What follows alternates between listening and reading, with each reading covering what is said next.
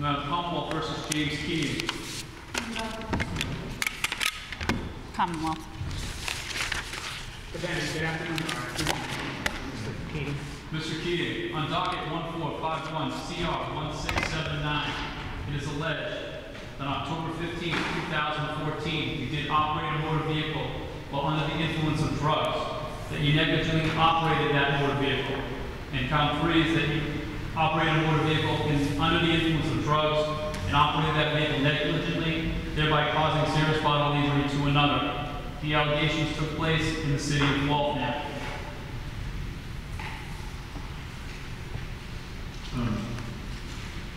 Mr. Keating, a plea of not guilty is entered on your behalf. Anytime you're in court, you're entitled to be represented by a lawyer. I'm going to ask Attorney Minton to be your lawyer in this matter. There would be legal fees due for his service. Colin, is there a question of bail? Yes, Your Honor. There's a question of bail, a question of conditions, and a motion to revoke. Counsel, you ready for questions of bail and revocation? I am. Colin, you may proceed. Thank you. Your Honor, before I begin, I will state that we previously filed a motion to revoke the defendant's bail on docket 1447 CR 263 out of the Concord District Court. I have some documentary evidence for the court's consideration with respect to that.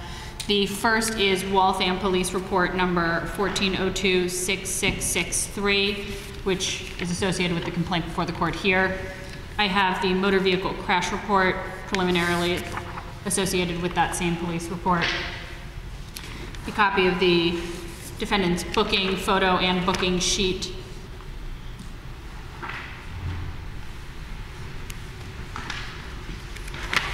A copy of 2 citations which the defendant has been served with.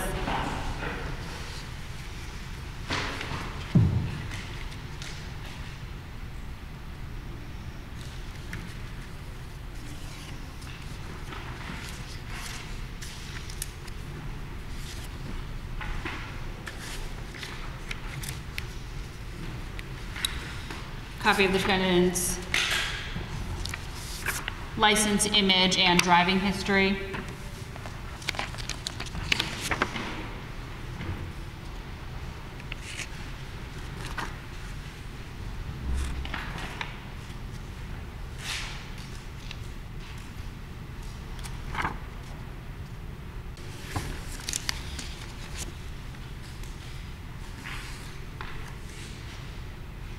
And a copy of the docket sheet and police report 1447 CR 263.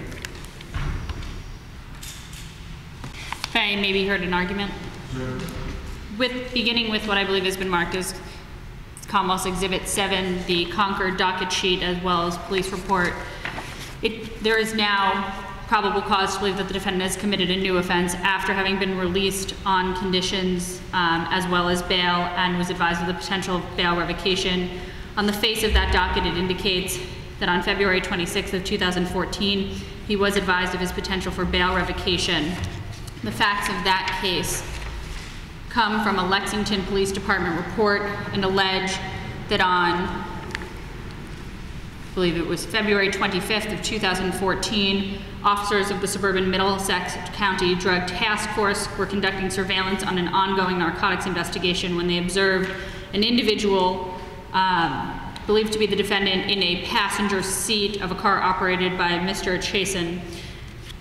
On that day, at approximately 2:41, officers of the Middlesex County Drug Task Force observed the driver operating registration 3BLR90 with the defendant as a passenger in the area of Lincoln Street in the town of Lexington. The detectives observed that vehicle meet up with another vehicle, both stopping in that same immediate vicinity. The detective reports observing Mr. Chasen exit his vehicle and approach the Hispanic male in the other vehicle, ultimately getting into the passenger seat of that vehicle. The detective reports observing a brief exchange between the two before Chasen returned to operate his vehicle, with the defendant before you remaining in the passenger seat of Mr. Chasen's vehicle. Ultimately, believing that a drug transaction had occurred, they conducted motor vehicle stops of both vehicles. In encountering the individual in the other car, Mr. Flores, they observed a large wad of cash lying on his lap. the detective reports discovering a clear plastic sandwich bag containing 10 smaller clear plastic bags with what was believed to be a heroin, as it was a brown powdery substance. Ultimately, another detective reported approaching the vehicle that the defendant was a passenger in with Mr. Chasen operating it. They observed the defendant attempting to conceal something with his right hand between the front driver's seat and the front passenger seat. The defendant did comply when asked to exit the vehicle, but continued moving his right hand as the detective reported at that point seeing 2 small clear plastic baggies containing a white powdery substance believed to be cocaine. They ultimately spoke with the operator of that vehicle, Mr. Chasen, who indicated that he had in fact just purchased with the defendant 6 bags of heroin from Mr. Flores, paying $40 for each bag. In searching Mr. Chasen, they found 6 small clear plastic bags containing a brown powdery substance believed to be heroin and were packaged in a manner consistent with distribution of heroin. While speaking with Mr. Chasen, the detectives learned that Mr. Chasen had just discovered a clear plastic sandwich bag with numerous smaller plastic bags inside it containing a white powdery substance believed to be cocaine under the driver's seat where Mr. Chasen had been sitting, and it was underneath the seat cover of that particular seat. They ultimately also found a counterfeit $100 bill and finally spoke with the defendant before you, Mr. Keating. They, in speaking with Mr. Keating, learned that he did in fact meet with Mr. Flores to purchase heroin, but he maintained that they were given the cocaine by accident. Mr. Keating confirmed that the 2 bags had come from the larger bag, the 2 bags that were found on him had come from the larger bag that was recovered from under Mr. Chasen's seat. Ultimately, in weighing the bags, Detective Lloyd that were found on Mr. Flores, they were found to be 12.7 grams on Mr. Flores, and in excess, I believe it was 18.1 grams in total of the cocaine found between Mr. Chasen, Mr. Keating, and Mr. Flores. The defendant was originally charged with trafficking cocaine out of the Concord District Court, as well as possession to distribute a Class A substance, heroin, and conspiracy to violate the drug law. That was amended in March of 2014. I'd suggest that now there is probable cause to believe that the defendant has committed a new offense, specifically that before the court of operating under the influence of drugs, negligent operation, operating under the influence of drugs, resulting in serious bodily injury, for which he's before the court today, and that he does present a heightened danger, obviously, to the community given the facts of this case. Those coming from what has been marked as Commonwealth's Exhibit 1 for purposes of the motion come from a Waltham police report and allege that on October 15th of 2014 at approximately 11:10 in the morning, officers of the Waltham Police Department responded to 264 Street in the vicinity of Rosewood Drive for a report of a motor vehicle accident involving a pedestrian. Upon arrival on the scene, they found an 82-year-old man lying unconscious on the sidewalk adjacent to the northbound side of Forest Street. He had obvious and serious injuries to his facial area and was quickly MedFlighted to Boston Medical Center. He was ultimately, later that day, pronounced dead there due to his injuries from this accident. In investigating the crash and with Waltham Reconstruction Team responding, they learned that in speaking with the defendant that he may be impaired from drugs at the time of the crash. He admitted that he had taken prescription medications earlier in the day. He appeared drowsy and seemed to nod off in the middle of a sentence. Ultimately, a drug recognition expert was requested on scene and did respond. They also spoke with witnesses with a witness to the accident who stated that prior to the collision, he had been traveling north on Linden Street when he turned left onto Beaver Street, pulling behind the vehicle the defendant was operating.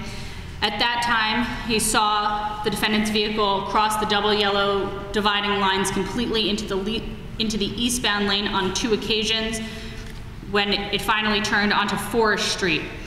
The witness relayed that the defendant's vehicle, proceeding north on Forest Street at approximately 20 miles per hour, was swerving about the wide northbound lane of Forest Street. The witness at one point stated that the defendant's vehicle moved to the far right of the northbound lane and that he attempted to pass him. He stated that as he neared the defendant's vehicle, the left rear corner, he saw a pedestrian propelled into the air and above the defendant's vehicle's roof. The witness stated that he saw the pedestrian land off to the right of the roadway, and he was found by officers approximately 8 feet off the roadway against a fence. Following the impact, the defendant continued to drive northerly until, ultimately, the witness's vehicle was able to pull in front of him, coming to a stop. The defendant's vehicle only came to a stop when it bumped the rear of the van, which was a mass pupil van.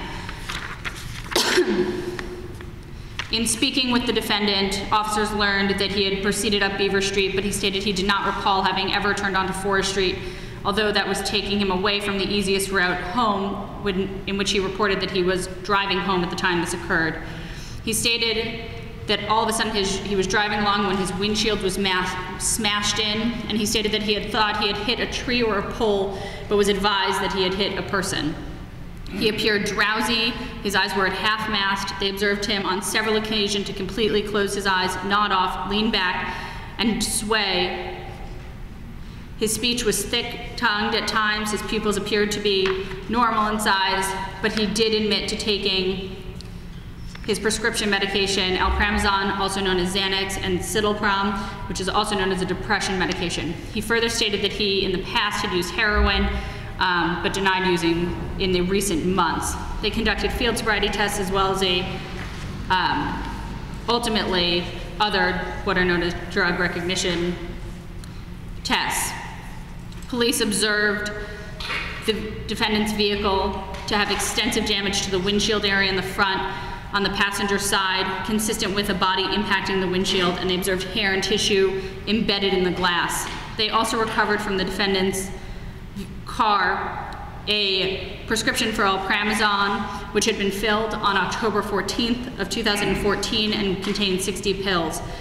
The prescription called for 1 pill to be taken twice daily with 3 pills to be which would have equated to 3 pills to be taken at the point at which they recovered the bottle, leaving 57 pills left. However, when officers inventoried that pill bottle, they only found 38 pills in the bottle at the time of the inventory.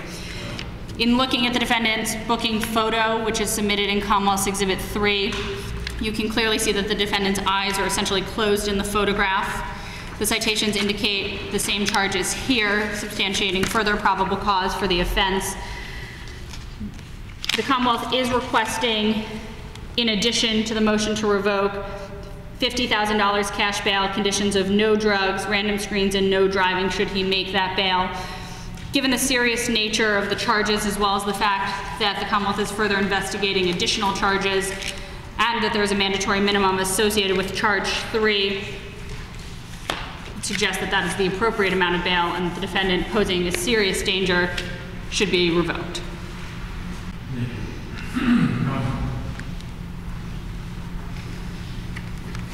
With respect to the matter in Concord, that happened some time ago. The most serious charges have been reduced. Clearly from the police report, my client is not the primary suspect in that case. Indeed, it appears that he's the less culpable of anyone and will most likely be found guilty of anything of possession. And at that time, he indicated to the police the other day that he had a heroin problem, that he hasn't done heroin in 9 months. That dates back to the date of this particular arrest in Concord. He indicates that indeed he had a problem, and that was he was a buyer there. That case will likely be resolved with probation and some sort of testing. I suggest that the court not revoke his bail on that particular case. As we go on to this case in Waltham the other day, there's certainly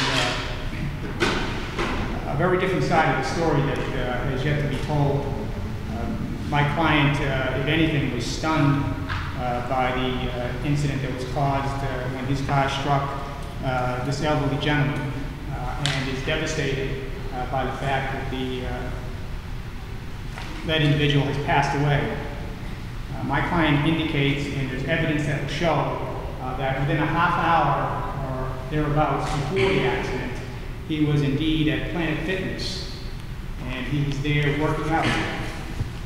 He tells me that he spent over half an hour on the treadmill, and that he did some weights, drank some water, and when he indicated that he took his medication, he tells me that when he takes his medication, he takes less than the prescribed amount. When I confronted him about the missing pills, he said there are no missing pills. He said that he spends most of his time with his mom. He recently went through a divorce and spends the other half of his time with his brothers in different areas. And what he does when he gets his prescription, which was just filled the day before, he separates them, not counting the pills, but just separates them into what he considers half and half. And if he says, if the police look in the back of the motor vehicle that he was driving, in a blue bottle, they'll find the balance of the pills that they're alleging are missing. My client indicates that he was coming from the workout.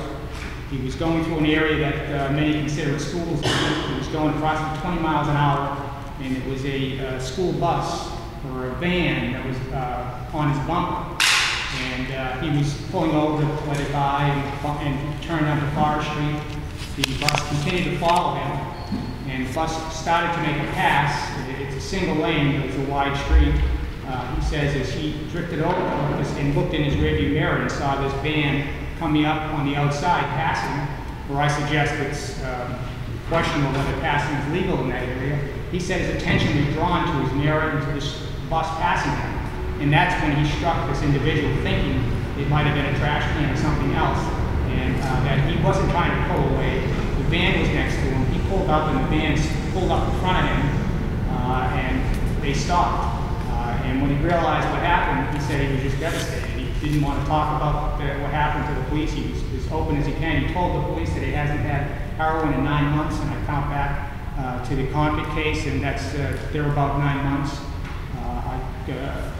One of the issues was that there was a drug recognition expert came to Waltham, and they did a test on my client. However, nowhere in the discovery do I have his report. It's indicated to me that, oh well, he's from Cambridge. You know, we'll do his report later in Cambridge. And here we are talking about a pretty serious matter, and this drug recognition work doesn't need any particular mechanical devices to put his findings together.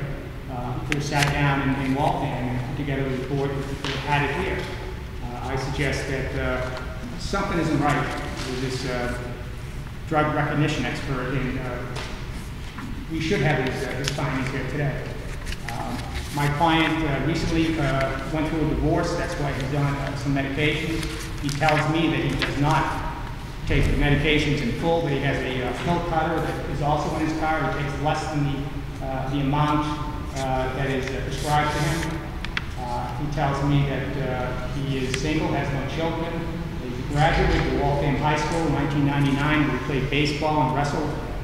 He was a short-term student at the Art Institute in Boston, and since his divorce, he's been having some difficult times working construction, and is getting his feet back on the ground. He was just devastated the other day when this happened. I'd asked the court not to revoke his bail. I'm sure that the police have issued an immediate threat to the registry of my client who will likely lose his license for the pendency of this case. I believe when the full evidence comes out with respect to where he came from, where these missing pills are, I think this case is going to take a different complexion, and that my client will be in better footing to defend himself. Nonetheless, today I asked the court to not to put a restrictive bail on my client, to put a bail that perhaps his family could try to make, and my client will show up for every case, every date that this court sets. The 90 days.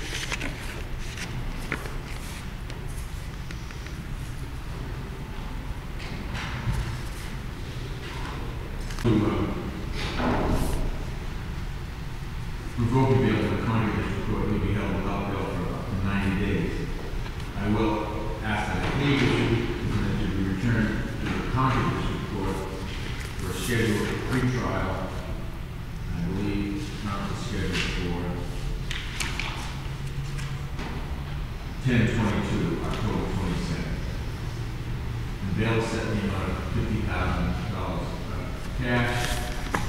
The remainder of that bill, the condition of no use of substances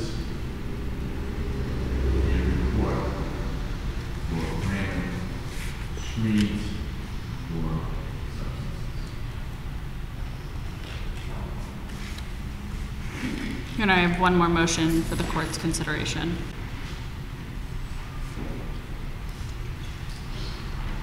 I don't have any particular order. So with that, the case is adjourned. I believe, Commonwealth's motion to revoke the bail of Concord District Court number 1447CR265 has been allowed. You are ordered held without bail for a period of 90 days, up till January 14th of 2015. A Hague will issue for your return to the Concord District Court for October 22nd, 2014. On docket 1451CR1679, after hearing, the court proposes a $50,000 cash bail, a $500,000 same surety. Special conditions of your release are, if you are to make bail, are that you are to consume no drugs, be subject to random drug screens, and that you are not to drive. Commonwealth's motion for preservation of evidence has been allowed without prejudice for further hearing as requested by WHDH if necessary. Your date to return on this matter will be November 5th. Sir, you'll be held up with the Worcester House Corrections. You have the right to a bail review within 24 hours. If you are released and there's any further difficulties, you may be held without bail for a period of up to 90 days. Very good. Thank you, Your Honor. Thank you, Mr. Clerk. Anyone else will be